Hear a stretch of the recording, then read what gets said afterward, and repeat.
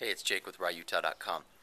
I'm standing in the middle of my raised garden beds, and I'll show you that in a separate video.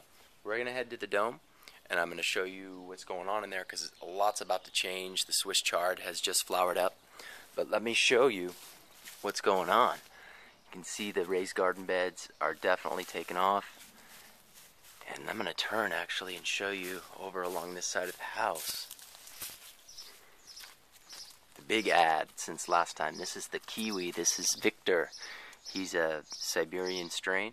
And you can see right to the right is the gojis. A few of them at least are starting to vine up along this support structure. But I just want to come this way actually and show you the dome today, because that's the big change that's going to be occurring here over the next week or so. These beautiful greens. Anyway, I'll do a separate video on this backyard, the food forest in the backyard. That beautiful onion. But today is actually the dome update. So let me take you in there and show you what's going on. More kiwis coming up. Next video.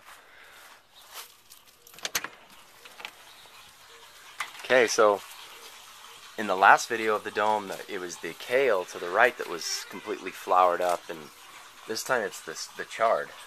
You can see all the way to the top. Got five different strains, I believe, of heirloom chards. So you can see the pollen kind of coming off them right now. And unlike the kales, I'm noticing they don't have a big flower. So I'm just waiting for them to show me their seeds so I can collect that.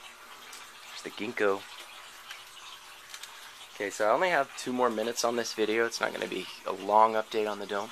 But I just wanted to show you the tomatoes. Let's see if I can come around in here. See this beautiful strain here. It's a type of cherry. And I've continued to drop the suckers off. And they're just vining up. See, this one here is a grape variety. She's getting taller. And this one here, it's a real pretty strain of, I think this is called Juliet grape. She's gorgeous. Just really flowered up. And they just continue to climb. I've got about 10 different strains of heirloom right here in this cluster of getting ready to be planted.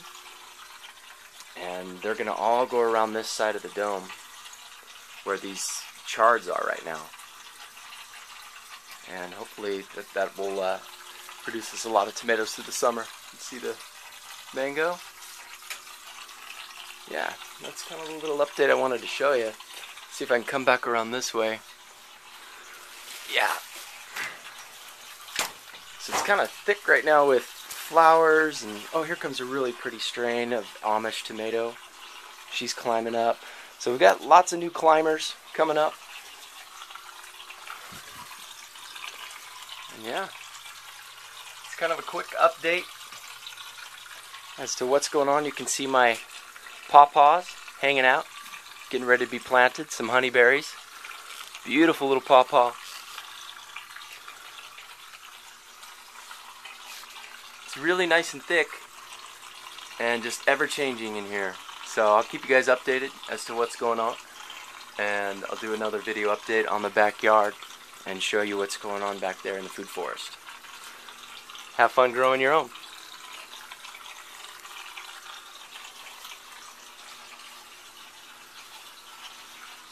That beautiful flower cluster up there.